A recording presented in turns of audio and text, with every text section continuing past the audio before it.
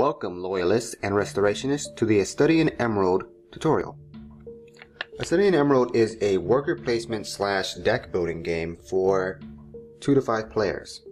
To start the game, we'll set out the game board and collect the specific 9 cities and royalty cards. You can know which one those are because they have the name of each city that is on the board, and the royalty cards are outlined in purple and have the name of the city also on the board. So you'll take each of the pairs and put them onto their respective slots. You'll be shuffling these up later, so the order in which you put them down does not matter. Once you've done that, you'll shuffle the remaining cards with the Cthulhu Tentacle backgrounds. This is known as just the entire game deck. You'll shuffle them up, and depending on how many players you'll have, you'll place a certain number on each city pile. I'm going to set the game up for 4 players. So with 4 players, I'll put 4 cards each. If you're playing with 2 or 3, you'll place 3 cards each. If you're playing with 5, you'll place 5 cards each. Before you place them, make sure to flip all the city cards. That was just to make sure that you had them in the right places. Now that we know that, we can shuffle our deck and place the appropriate number of cards based on the number of players. Once you've added the appropriate number of cards, the remaining cards are not used for the rest of the game. You will then shuffle each city pile and flip the top card over. If when flipping over cards you reveal the royalty card of that city, you will instead take that card, place it under the city pile, and then flip a new card over. After you've set up all the card piles, you will then take the 2 black trackers and place them onto the 0 spots of the Loyalist and Restorationist factions. And then each player takes a color and takes all associated pieces with it. The pieces that you get are 10 agents, 10 influence cubes, and 1 victory point tracker. They also get the starting deck associated with that color. Each starting deck is the same 10 cards, but the deck associated with your color is the one that has the same color background. So in this example, all these cards are the green deck. All these cards are the purple deck. Blue, red. After you've gotten all your pieces and cards, you will take 5 of your influence cubes and place them onto this spot of the board that is called Limbo. These cubes are unavailable for you at the very start of the game, but you have options to take them out. Everyone will then take their victory point marker and place it on the 0 spot of the victory point tracker. Each player will shuffle their starting deck of 10 and draw 5 cards. But we're not ready to play just yet. You will then shuffle the confidential identity markers or identity cards and deal 1 to each player. The possibilities for these cards is Loyalist and Restorationist. Throughout the game you'll be collecting victory points. Either neutral victory points, Loyalist victory points, or Restorationist victory points. But the ones you care about are the ones associated with your faction.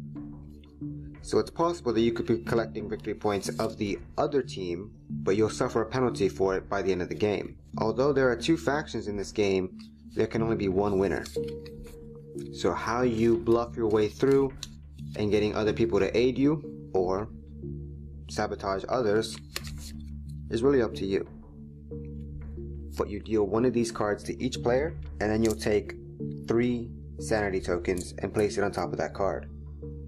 Each player will look at their identity, place the 3 tokens on top of their card, and lastly, we'll randomly determine who is first player. You can do this any number of ways, however you decide. Once you've picked first player, that player will take 1 of their agent tokens and place it onto a city. They can place it on any city, and each subsequent player can place their tokens on any city that already has an agent or 1 of their own agents. There is no limit to how many tokens can be on a single city. So we'll just go around placing tokens until each player has placed 2. Lastly, you'll simply place the zombie and the sanity dice within easy reach of everyone in case they come up within the game. And now you're ready to play. So each card will have a certain number of symbols on the top of its card. These denote the specific actions you can take. Once you learn what these actions do, you can then chain them for better results. Just an example here, one of the most simple actions that you'll be performing is the place influence action. That is denoted by the square with the blue arrow pointing down, which is different from the take influence action, which is the square with the red arrow pointing up. So the basic form of this card is you place these cards in front of you saying, I'm performing this action. When you decide to do an action, you are doing either or of the symbols on the card. As you can see on the board here, there are multiple cards with multiple actions on them. You're still only picking one of those actions to perform. So the most basic form of place influence, if I only play one, I will take one influence from my stack, which is my available pile, and place it onto any city. Just like that. If I were to discard multiple cards with the same icon, I can do it that many times. So if I here discard 3 cards with the place influence cube, I can then place 3 influence cubes. However, they must all be placed at the same city. Just like that. During your turn, you can perform 2 actions. So I just finished the resolution of performing the place influence action. As my second action, I could perform the take influence action. So to do that, I would take influence cubes from different locations. I could take it from a city, I could take it from limbo, I could take one from the city and one from limbo. It's up to you. But of course, seeing as this is the start of the game, the smarter idea is to take 2 from limbo, and now they are in my available stack to be used in subsequent turns.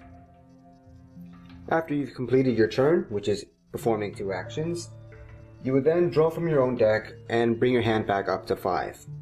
If you've exhausted your deck and need to draw more cards than you have available, you reshuffle your discard pile and break it into your new deck. Now before we go into details about all the specific actions you can perform, let me just say that you cannot perform actions, or you cannot discard more cards than you necessarily have. For example, let's say I only had 1 influence cube left in my available pile, and I want to discard these 3 cards to do the place influence cube action. I can't do that. I only have 1 available, so I can only play 1 to do that action. I can't discard more cards than I can fulfill. And that rule remains true for every action. If you cannot perform that action that many times as cards as you are discarding, you cannot discard that many cards. So let's go through all the actions now. I mentioned, place the influence cube, take influence cubes from your stack, place them onto a single city. Discard multiple cards to do multiple influence cubes onto the same city. Claim a card. It is the blue icon, the blue card icon that says first on it. This action is unique because it must be the first action of your turn. It cannot be the second. So as a first action, you will claim a card from a city that you have the most tokens at. And these tokens can be any combination of agents and influence cubes. However, you must have at least 1 influence cube.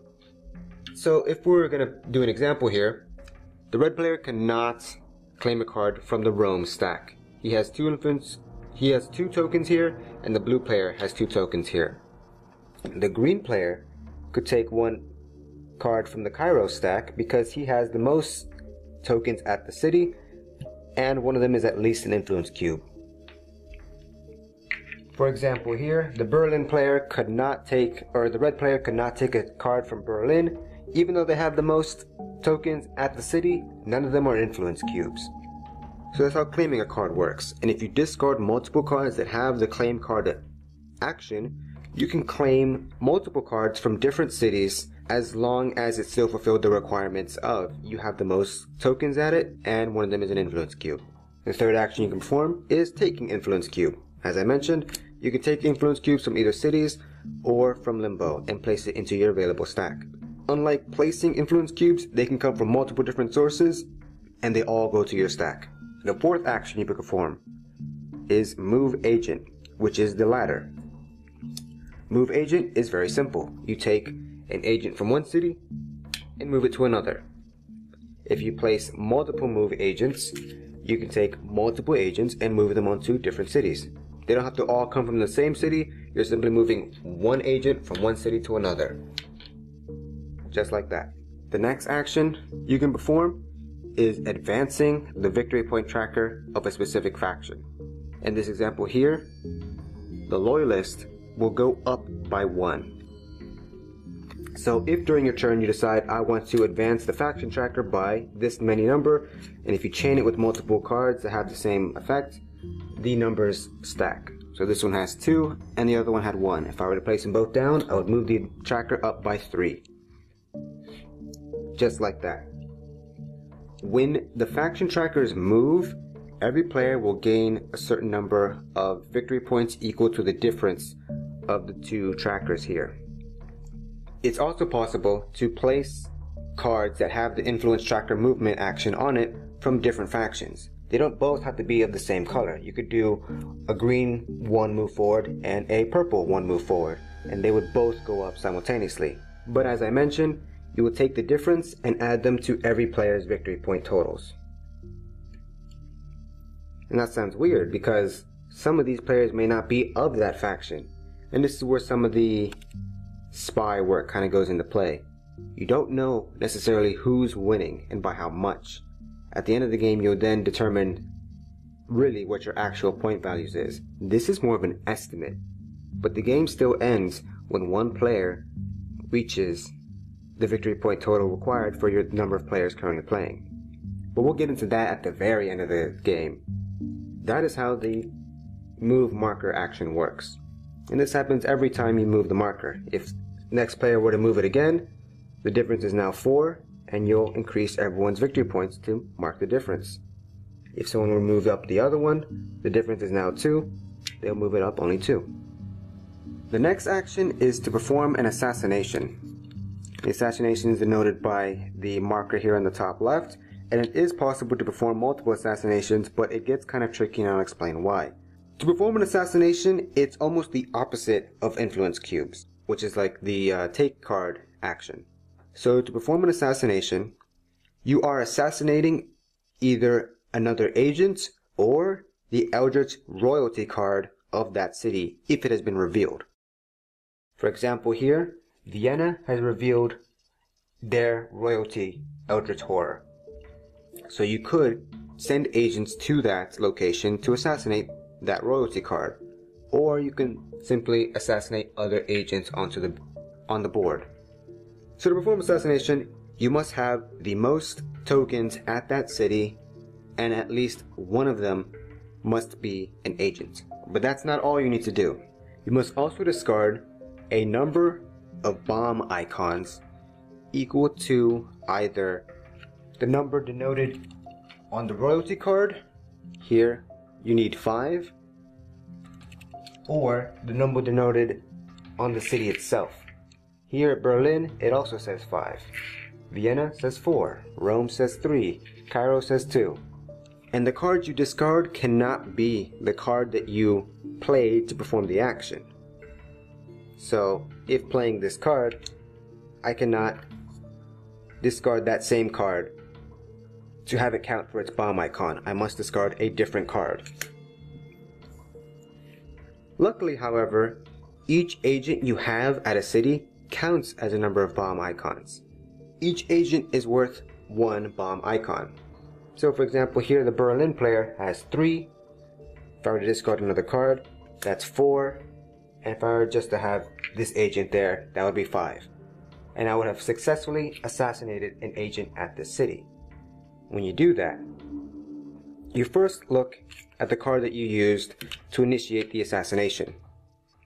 If it has this icon here at the bottom, it means that if the agent you assassinated was a restorationist, you will gain 3 loyalist victory points. So you'll take their agent,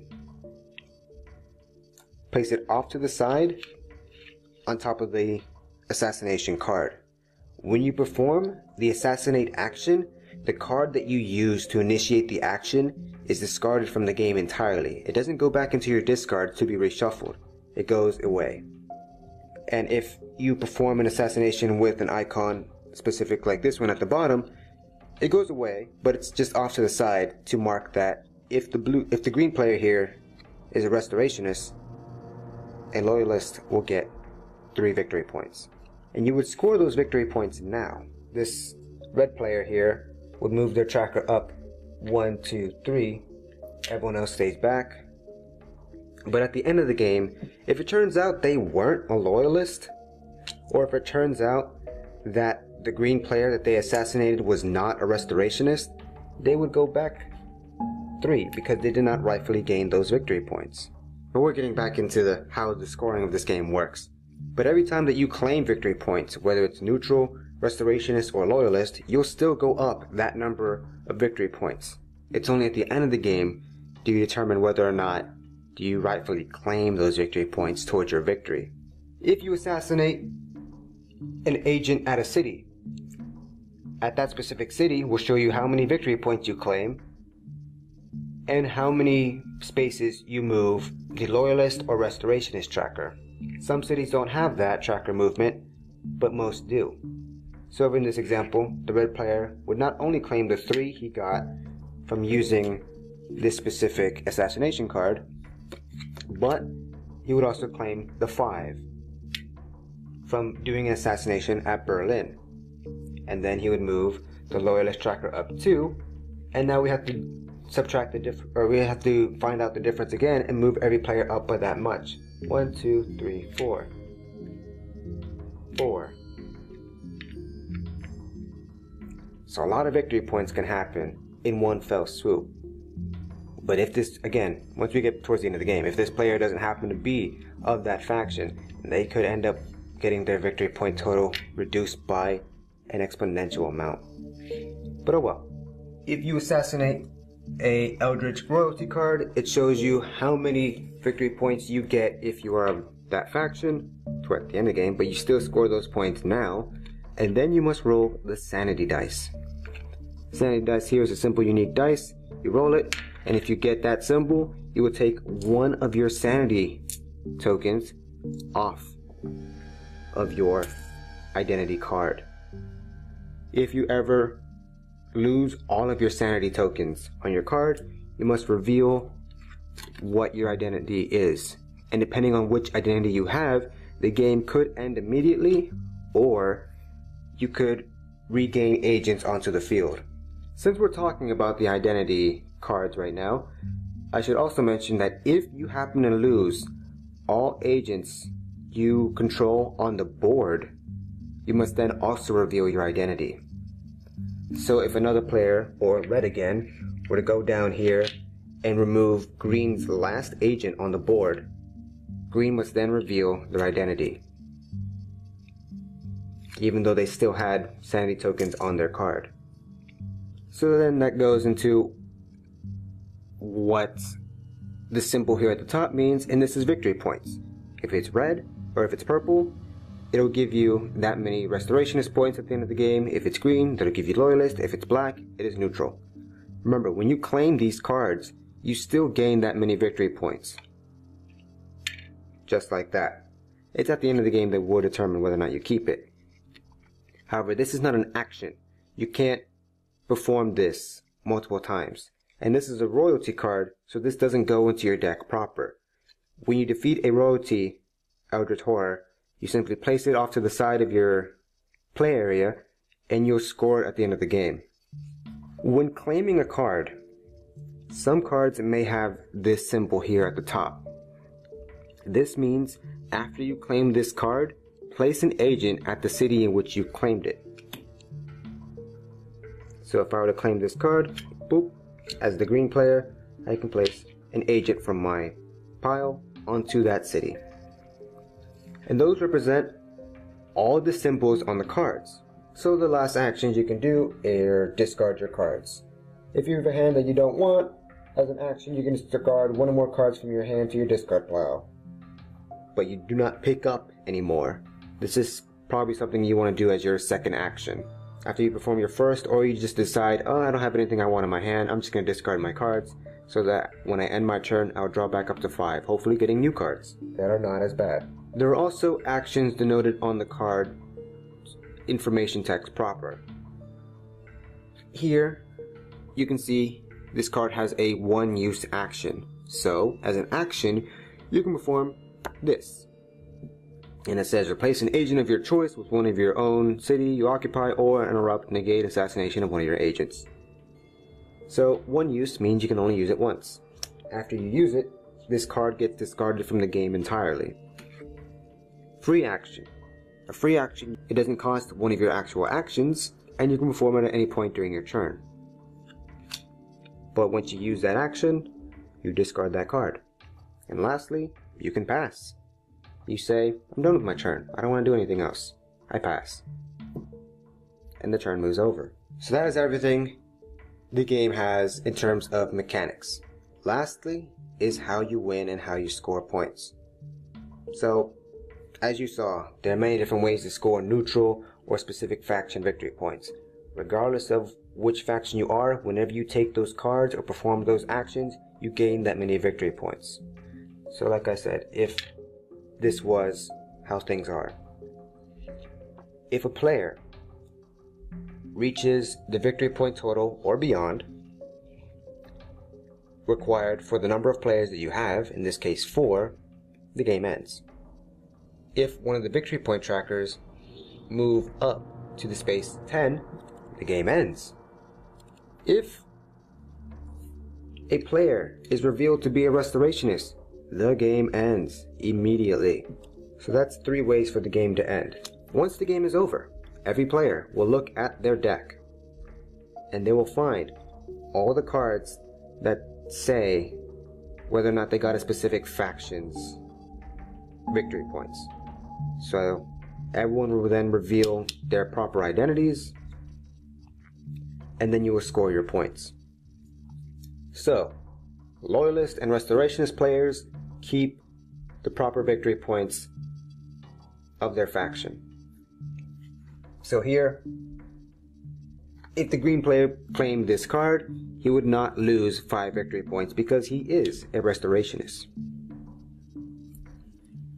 And if the red player here was a Loyalist, which he is not, he will still lose 3 victory points, even though the player whom he assassinated was a Restorationist. It's because he's not a Loyalist, he doesn't claim those victory points, so he'll go back down 3. You do this with all the cards of your specific faction. You keep the ones of your faction, you lose the ones that you don't deserve, and then you'll look at these trackers here. Whoever is on the side that has the highest, so in this case the Loyalist, nothing will happen to their victory point totals. However, the players of the losing faction will lose the difference. So in this example here, 10, 2, the 2 Restorationist players will lose 8 victory points.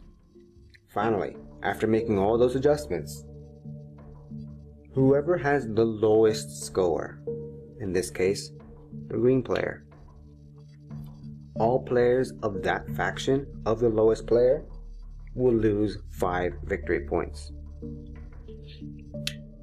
In case of a tie, the Loyalist player will be considered to be the lowest scoring player. And now, after you've made that final adjustment, whoever is on top is the winner.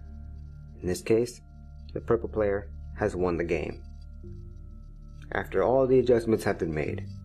So just because you're gathering victory points, you have to be sure to gather your own while trying to increase your faction's tracker here. And even help the people who are on your side, or who you suspect to be on your side. Because losing 5 points is a lot of points to lose, and this game can go pretty fast. You can see that some of these cards here, they just give you an automatic increase of 5. And if people are moving this tracker up very quickly, every player is going to be moving up forward. So if some player just sprints to the first victory point to end the game, you might not have that many chances left to win. But even if you reach that threshold, and after calculating all the victory points you go below that threshold, the game's still over. You're not just scoring victory points to determine who's properly won. But that is how you play A Study in Emerald.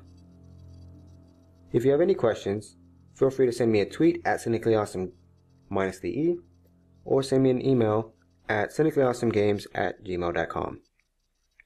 That's it. Thanks for watching.